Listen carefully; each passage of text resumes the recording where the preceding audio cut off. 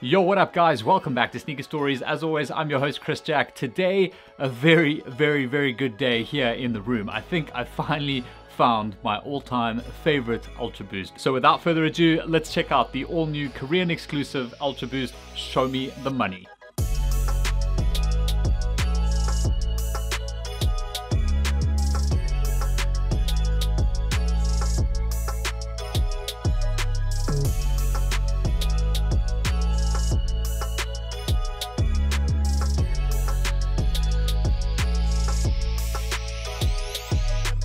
Alright, so first things first, huge shout out to the guys who managed to make this shoe happen for me. As mentioned, it was a Korea exclusive. It was a serious mission to get. Had to get a friend of a friend in Korea to send them. And that has some funny stories in it as well, which you're going to want to stick around till somewhere near the end of the review where I reveal what I found inside this shoe. Now before we get into the review itself, just some background information on what Show Me the Money actually is and why this collab exists. So Show Me the Money is a Korean rapper contestant musical elimination, massive production, kind of like a game show. Think Idols, but with rappers. Now me, probably like most of you out there, have never heard of what Show Me the Money is, but who cares when the shoe is this good? They really are just so good. Honestly speaking, I haven't been this excited about a pair of shoes for so long now. It is really incredible to have these in hand. But that all aside, onto the review, and starting underneath with the outsole, they've kept this completely white here with the continental rubber overlay. The torsion system here is kind of a dark graphite-y color. It's got a little bit of a pearly kind of finish to that, which is a really nice touch. And then flipping up to the midsole of the shoe, they've kept that completely white. This is definitely my favorite coloring of Boost. You know, they get black Boost, you get blue Boost, you get yellow Boost, red Boost, all kinds of different colors in Boost, but to be honest, nothing beats white Boost on foot, at least in my opinion. And now getting to the best part about this particular shoe, a 1.0 knit. It's like this revival of Ultra Boost love. Like, I just remember getting so excited for so many of these consortium releases, etc. when they were coming out a couple of years ago.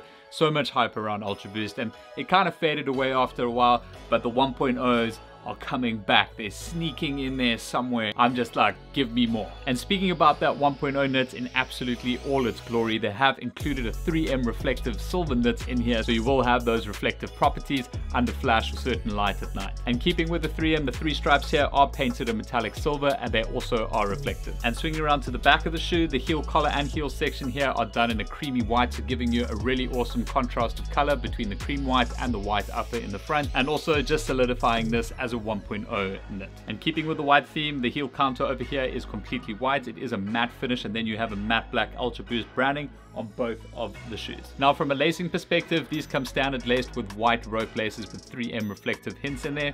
They do not provide you with a second set of laces. In my opinion, you definitely do not need to change any kind of lace up with this particular pair. They are just so clean, it's frightening.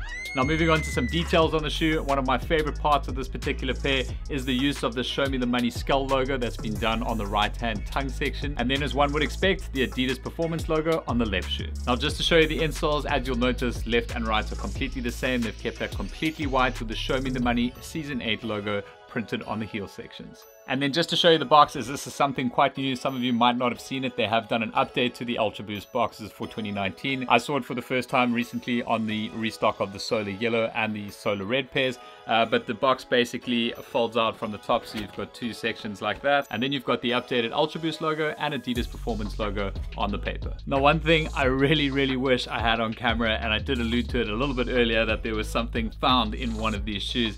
And it only happened when I decided to put them on my feet just before I started reviewing this. I pulled out just under that little cardboard insert in the shoe a little envelope over here, and I was like, okay, maybe that's a receipt or something like that.